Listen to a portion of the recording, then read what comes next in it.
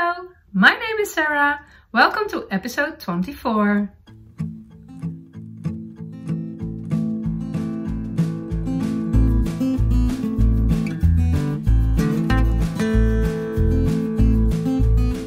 Today is Monday, April 11, and I'm coming to you from the Netherlands.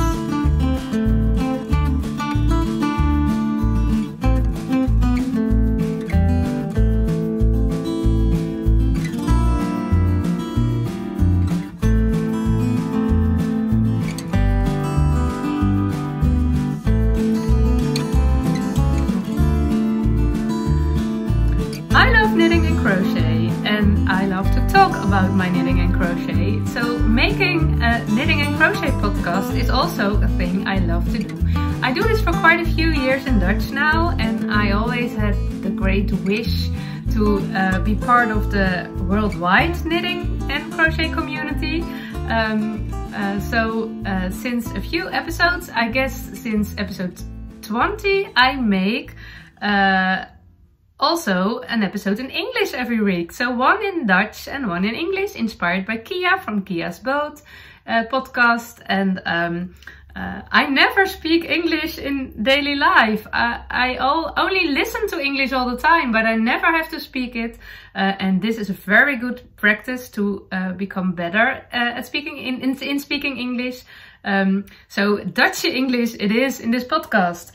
Today, I'm not going to show you my whips, although not my whips I told you about last week. I didn't have a lot of, no, I did have a lot of knitting time, but normally I have a very much knitting time, and I only had much knitting time. So I did make some progress to my striped sweater, to my socks, and what was I working on? I don't know anymore. But it's not interesting to tell about that again. So I thought it was a good idea to pick up all my work in progress, all my whip blankets, because I love making blankets. And I have two crochet ones and two knitted ones, and only the work in progress are the whips. So I will show you, will show they to you. No, them. We'll show them to you today and tell you all about this lovely blankets. But first, what I wear. My braided and cabled earwarmers by Jessika. I put all the links in the description box below. And, not the link about this one, because this is my own design. This is my Scrappy Spencer. And there is no link for the Scrappy Spencer. I love my Scrappy Spencer. Last year I quit my job as a teacher at a Waldorf school, and I was trying, I was thinking, could I be a knitting designer? So I designed my Scrappy Spencer, and it made me very happy, but only making one for me, and designing it and figuring out how to make this neckline and how to make the short version all. I made two for myself, and then the next step was the sizing and the measurements for all the sizes, and I didn't like that.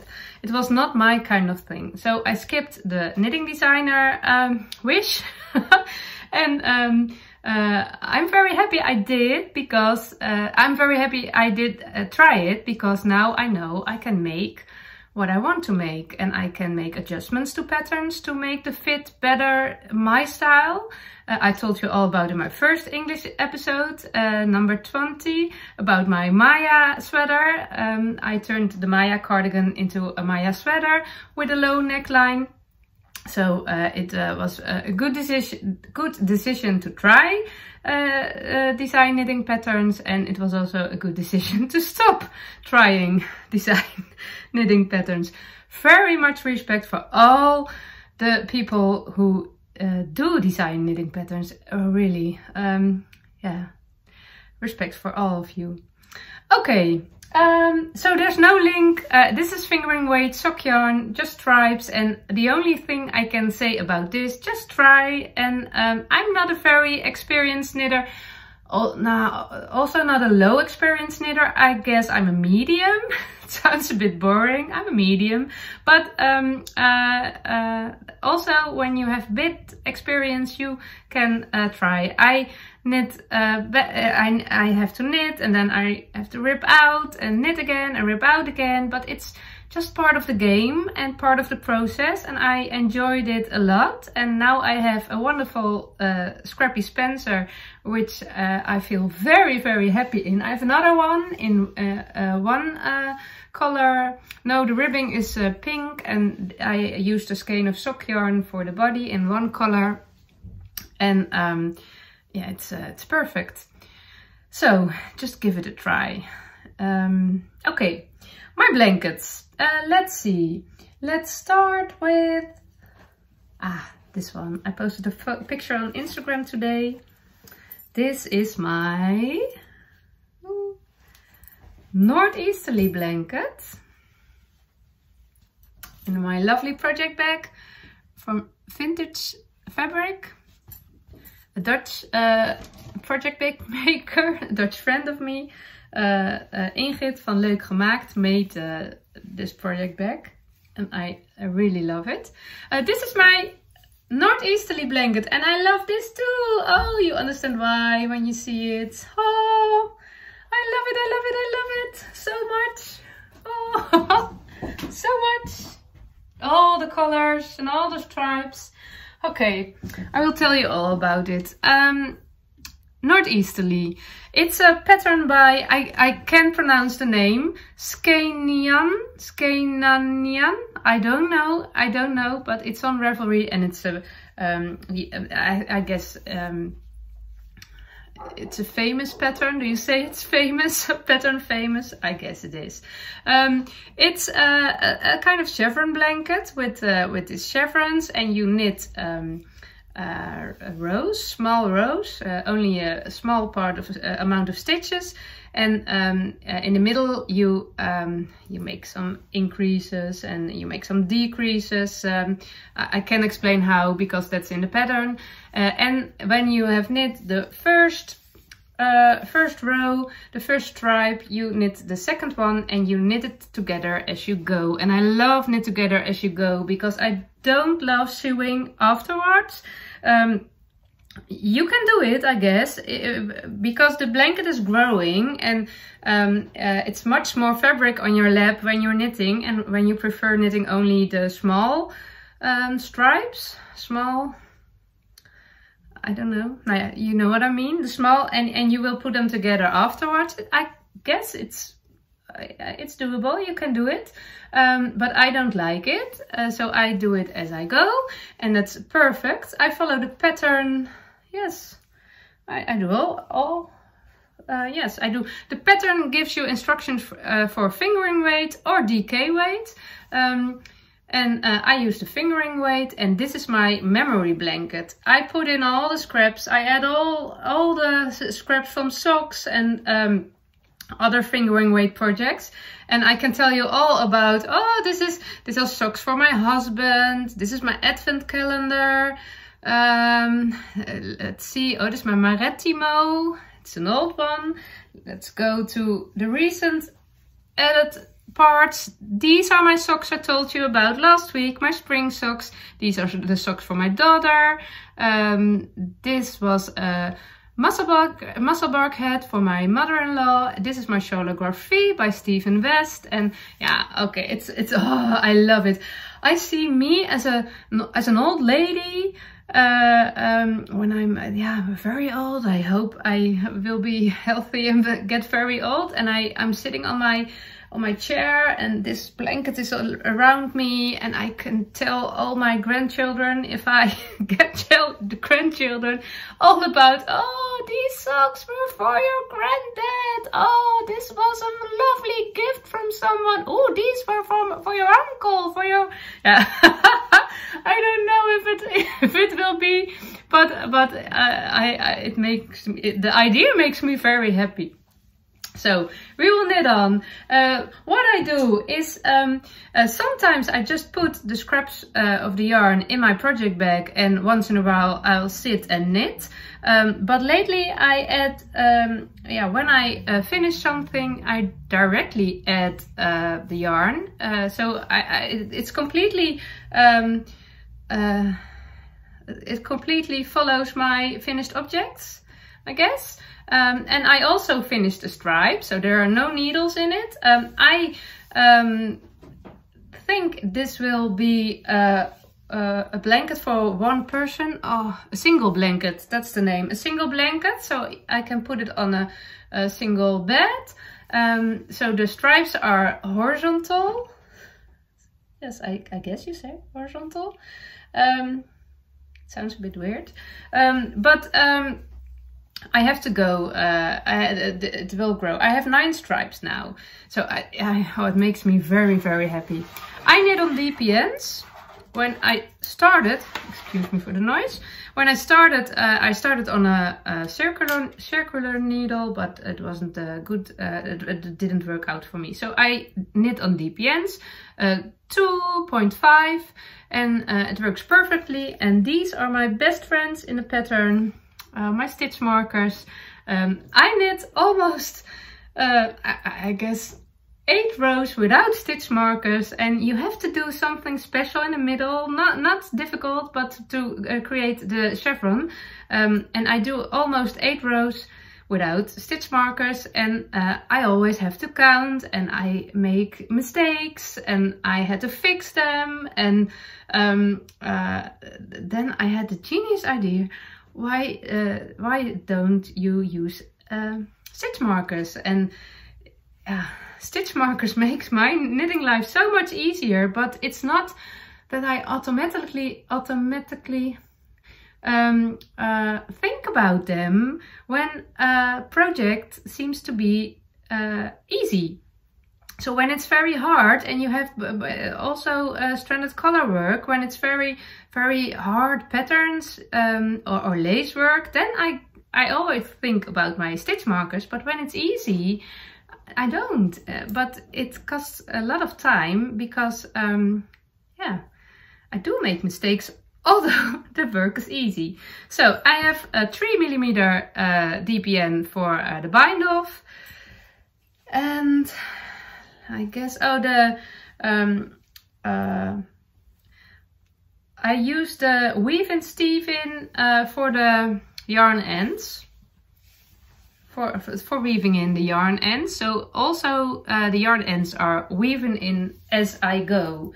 So I could use this blanket because it's totally ready now. It's only not big enough, and now it's waiting in this project bag for the next stripe number 10, and I'm looking forward to it. It's a lovely, lovely pattern. It feels very, the garter stitch. I always hear other people say it's so squishy. I think it is. Garter stitch feels lovely, and yeah, I can see me under this blanket forever. So, blanket number 1. Next one, let's see, let's take a crochet one now. Put my notes on Ravelry. All my notes are on Ravelry. You can find links to the patterns and to the yarns and the needle size, I guess. This is in a big basket, in a big old thrifted basket. Yeah, there it is. Oh, all the colors. I started this blanket recently, February 18th, Ravelry tells me. It was not my plan to begin a new crochet blanket, because I was making a granny square one. I have shown that one a few episodes ago, I guess. I will show that one right after the last one. I will show it later. But it was not my plan to make another crochet blanket. But I do work for Long Yarns, a yarn company, and I take pictures from their yarns for the Dutch social media. And once in a while I receive yarn packages because I have to take pictures of them. And the mailman was at my door and gave me a big box full of skeins in all the colors. They were, I guess it were 30 colors. But when I opened it, I immediately felt this has to be a blanket. And I immediately thought about Lucy from Attic 24. When I started crochet 12 years ago, I guess, 13 maybe, there was there was almost no information. You can YouTube wasn't really it wasn't I guess YouTube probably it did exist already, but not for users, I guess. I did not but Lucy from Attic 24, not so detailed, Sarah.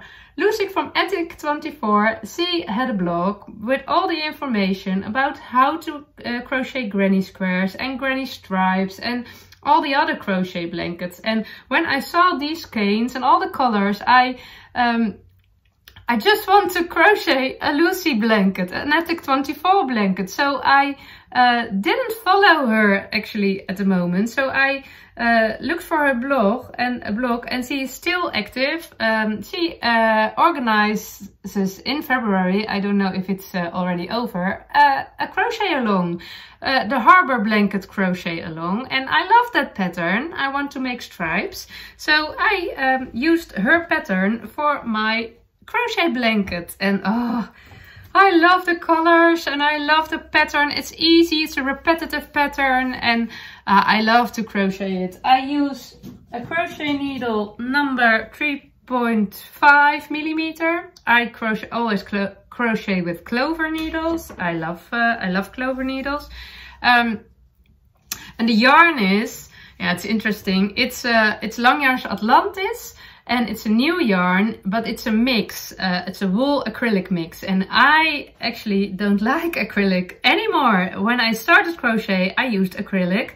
I guess many people in the Netherlands did crochet with acrylic when they start. And a lot of still are. But my love for wool is very, very big. So acrylic is so different from wool to me. I don't have to explain you. But when I saw all the colors, yeah, I'm just a yarn addict. And all the colors made me, there was a little voice in me that said, Sarah, you don't like acrylic. Do you have to knit a blanket of it? And I wasn't listening to that voice, but I only saw the colors, and all in me wants to make an Attic 24 blanket. So I put on all the colors. Now, not all. I started with all, but there were a few colors I absolutely don't like. A very, very bright yellow and all the blues. Blue is not my color. It's not that I don't like blue, but there's so much blue. And some, yeah, there were stripes, and bright red was also in it, and I lost completely my motivation when I added that colors in my blanket. So I ripped them out and I skipped them. I put them out my yarn basket, and I only choose the colors I love, although I see there is still a lot of blue in it. But I guess this is very nice. I checked the blog for the website from Lucy, and it's a free pattern, and she explains it very, very well. And what I find very useful was she had a PDF pattern, and she described how much you have to chain for a swatch, how much you have to chain for a baby blanket, for a lap blanket, for a single blanket, for a double blanket, for a king size blanket. And that's very useful information, because the pattern is always the same, but you can choose which blanket you want. And probably it was better when I made a baby blanket, so it wouldn't cost me so much time and so much yarn, and I can add it to my present stash when there will be a baby in my in my life. No, not in my life. You know what I mean. When a friend or family got a baby, I could give it, but no, I did go for the single blanket. So it's, yeah, I don't know if I will keep it myself because it is still acrylic. It is nice, the yarn works pretty good, but acrylic is not wool. It does feel different, but it's just my personal thing. But I love to make this. I do not work on it right now, it's waiting, but when my other granny square blanket is finished, I will definitely enjoy crocheting on this blanket. So, Harbour blanket, love it. Okay, next one will be a knitting blanket again. Knit, crochet, knit, crochet. This one is in a lovely project bag from a local yarn shop here, Wol Atelier Tilburg. And I love the sheep. It's so sweet. It does have yarn balls all over and a hard nose. Love it. This one is my, let's see, the Coziest memory blanket, patterned by Kemper Wray. And it's quite a famous pattern as well. I started this in December 2020 and didn't work at it much at all because I never make time for it, but I really love it. This is actually not my memory blanket because my Northeasterly is my memory blanket, and I don't have parts of all the yarn left because sometimes you have very tiny yarn balls, and they are all in my Northeasterly. So here in this blanket I just add everything. It's yeah, I do have a big it reminds me of a cuckoo bird. Is that good English? You have the cuckoo. You have to, and the baby, the cuckoo baby. I don't know if it's right, but the mom of the cuckoo mom puts her egg in another nest from a tinier bird, and then the the cuckoo young is very big and it doesn't fit to the owl, and it eats very much now. That's not a problem with this square, but it feels it's actually too big for my blanket. But it will be okay when I add a border to it when it's ready. So yeah, in 2 weeks we go camping. We have a vacation, holidays here, and we have a very old caravan, and we will camping, and I guess this is all full of yarn, sock yarn and all these. I guess this will be, I will take this with me. This will be a nice work when we are on holiday. When we are on our camping trip, I guess. Okay, last one. I have shown this one in an English episode already, but it's growing. It's my granny square blanket. I have to organize a bit because there's a lot in my yarn basket, and I will show you every step of my granny square blanket process. Okay, let's go. Also gifted from Long Yarns for the pictures were quite a few balls Long Yarns Frida, and 100% merino DK weight yarn, and I had all the colors. I don't know how much exactly, but I had them all, and I started a granny stripe blanket with it, but doesn't work out as I wished, as I hoped for. So I ripped that out and made granny squares. I made all the granny squares 5 rows, and I use a crochet needle 4mm, and I made 83 of these granny squares. These 3 I have a place for them. Maybe I will add them to a present or so, I don't know, or yeah, we shall see. But 5 rows of Long Yarns Frida, and then I put them together.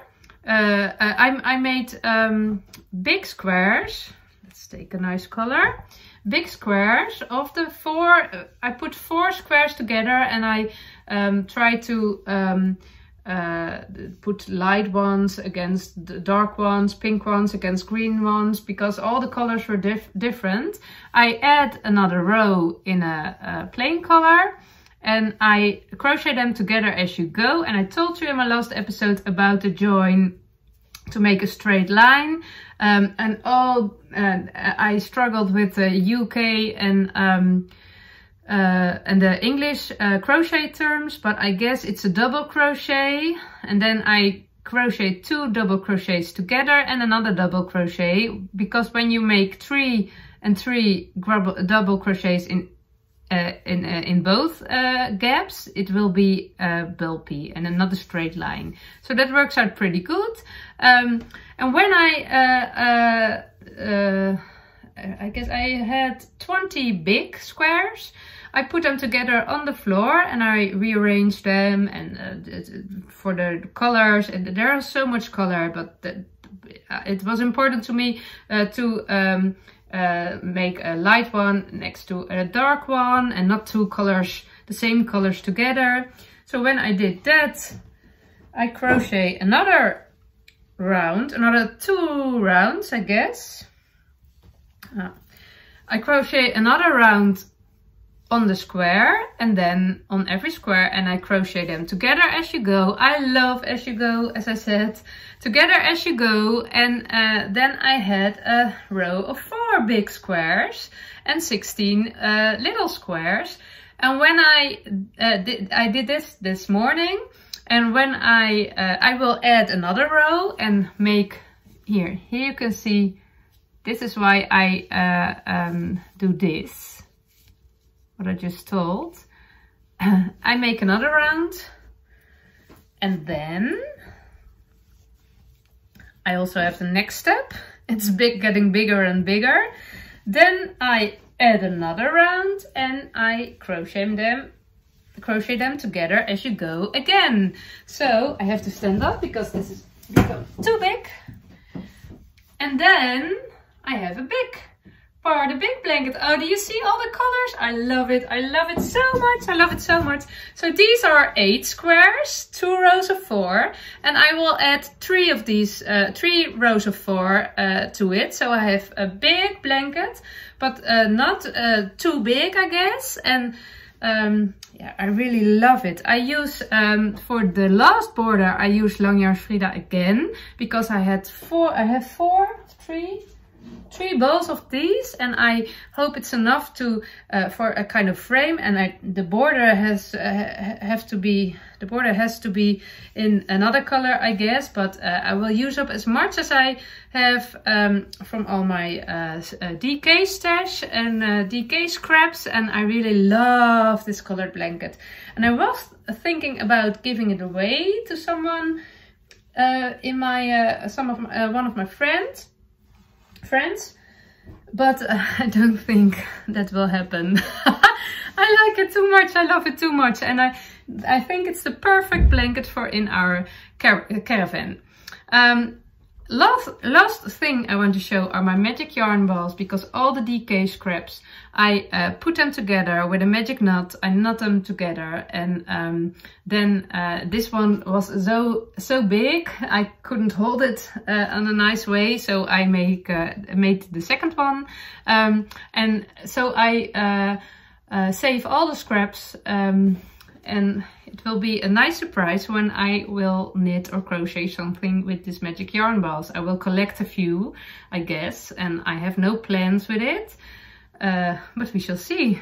They are very nice to have. I have no idea what's in this one, because yeah, you can see it, and it's that's the nice thing of a magic yarn ball. So okay, my 4 scrappy blankets, and I hope you, when you love scrappy blankets, you have at least one too. And I can only say, scrappy blankets, making blankets makes me so happy. It's just so nice to make a blanket.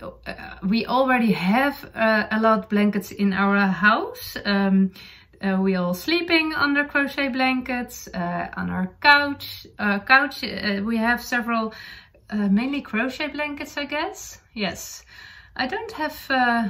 We don't have knitted blankets yet, but they are coming. They are coming, and it's just we are under the blankets all the time when we in the evening when it's cold, and a blanket is such a nice and warm feeling, gives it, but it's also add a kind of personality to your living room or to your bed and all the colors. And I love to make blankets in colors.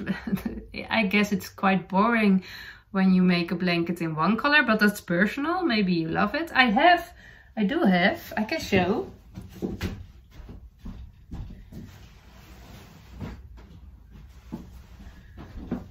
I do have a lovely blanket. I didn't show that in the Dutch episode, but I do have a lovely blanket on our bed in one color. It's also a crochet blanket, and this one is made by my mother, because I don't think I would have loved to make all in white cotton, but all the patterns are different, and this was also a crochet along. In Dutch, I guess, the Nostalgica crochet along. I don't know exactly, but I guess it was that name a few years ago, and it was a gift for my birthday, and I really love it. It's all white cotton, and it's the perfect. We have brown sheets, dark brown sheets, and this blanket on it is lovely, and it also. So I will be. All white blankets, the blankets in all one color do make me happy too. But I don't love to make them. Okay, so I want to thank you very much for all the lovely words and all the lovely views. I will go on knitting and crochet and see you next week. I hope you have a very nice week with a lot of knitting and crochet time, and see you next Monday. No, it's Easter next Monday. I don't know. Somewhere next week you will see a new episode on my YouTube channel. Okay, bye bye!